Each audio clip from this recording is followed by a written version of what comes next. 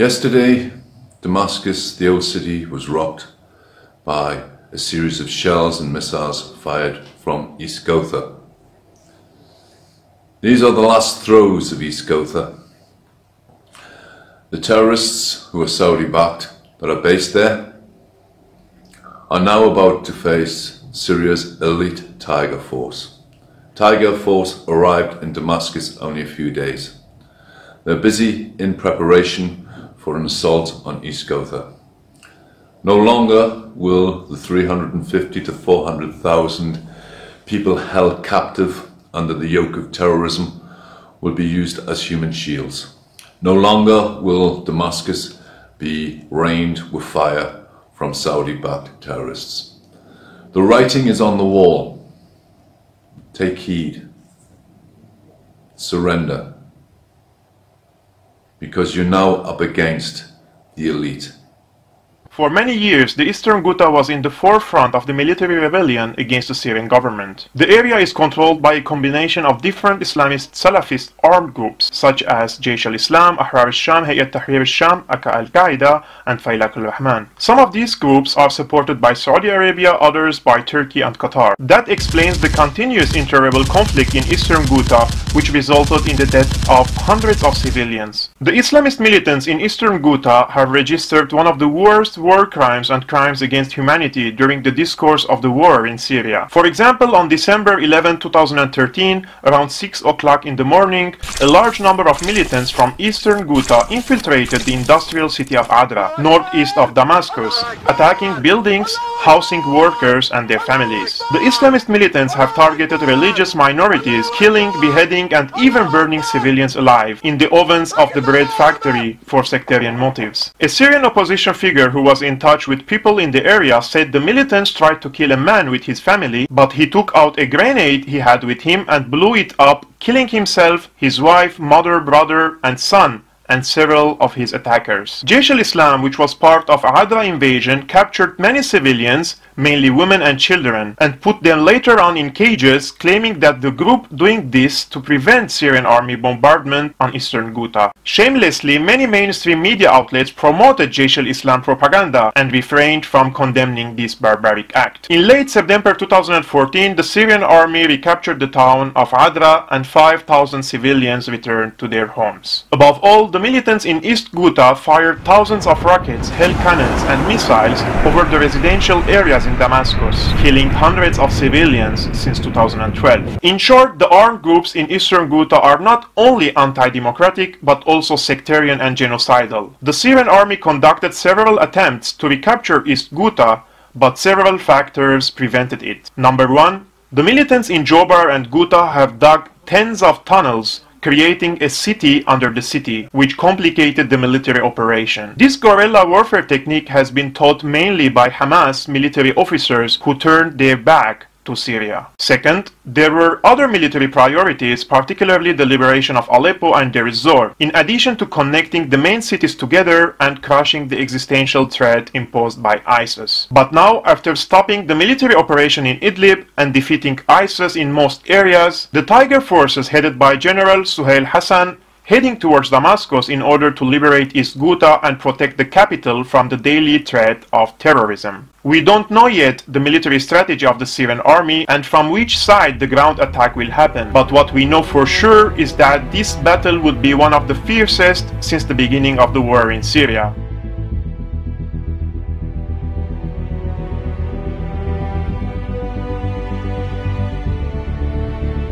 On something that Sarah Flounders mentioned, which is that today in the General Assembly, the representative of my country, Canada, is raising or has raised a resolution which is not about human rights. It's not about the people of Syria.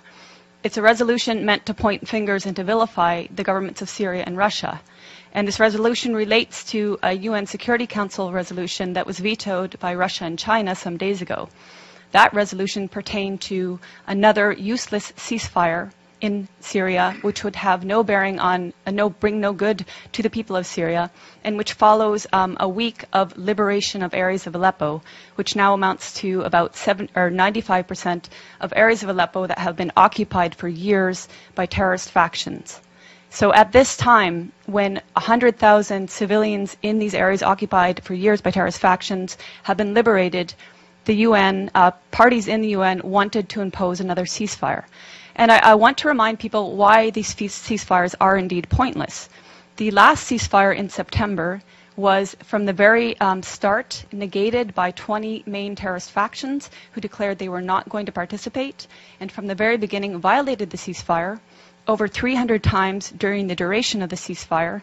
And not only these terrorist factions, while the Syrians and while the Russians adhered to the tenets of the ceasefire, but the American-led coalition itself violated the ceasefire by targeting Syrian army positions in Deir ez-Zor, killing at least 83 Syrian soldiers in a prolonged attack that lasted nearly 1 hour and which enabled ISIS to overtake that position. So this is one reason why a ceasefire is pointless at this point in time. There is no faith that any of the parties that the US and Western leaders who have funded these terrorists, there's no faith that they can actually control the terrorists and get them to adhere to a ceasefire. And the people of Aleppo want Aleppo to be completely freed. And I speak having been to Aleppo 4 times, and this is the will of people in Aleppo. So on that note, I'd just like to talk about, briefly, I've been to Syria 6 times since 2014, 2 of which were with international delegations, and 4 times were independently on a visa I applied for, paid for, and waited for. My trips have been self-funded or fundraised, and I've gone at my own risk and been able to travel freely in the country to areas I wish to travel to. I've been many times to Homs, to Malula, to Latakia, Tartus, Siath, Sweda, and again, Aleppo 4 times. And I mention these because I think it's important people realize I have, wherever I've gone, I've spoken in Arabic to the people I'm speaking with. What Donna, what Sarah have said, that the people support their army and government is absolutely true. Whatever you hear in the corporate media is the complete opposite. And on that note, what you hear in the corporate media, and I will name them, BBC, Guardian, New York Times, etc., on Aleppo is also opposite of reality.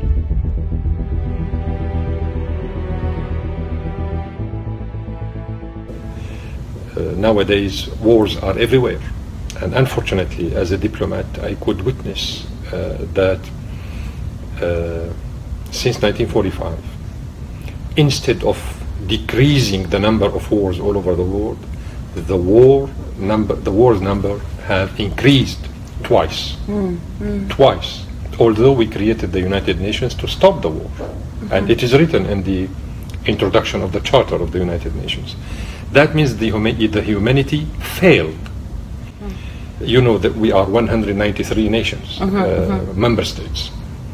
Theoretically speaking, we are saying that we are equal to each other, but realistically speaking, we are not equal to each other. Some are too little, some are too weak, some are too dependent, some are not independent, really speaking. Some are following others' agendas, blindly speaking. To be honest with you, many ambassadors, many diplomats, many countries, let's say, here present at the United Nations, are easily impressed by pressure. They don't resist the pressure. They give up easily. I mean, many ambassadors come to me after voting against my country. They vote against Syria, but then they come to me to apologize. Ambassador, we are sorry. We are with you. We understand you. We know that you are right, but we did it because we got instructions from the capitals to do so. Of their countries. So they know the truth. They know that Syria has been a victim of a huge international manipulation of international law as well as of facts. They know that, and they acknowledge while speaking to me personally. Would United States or France or Britain or Canada or Japan or Australia or anybody, would any of these nations allow another nation to support a so-called moderate armed opposition in these countries to overthrow the ruling governments? We shouldn't be naive. What they did to us is unprecedented.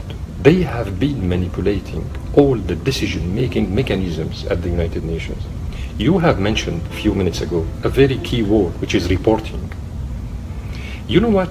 All the so-called experts in this organization are either from the West or people working for the West.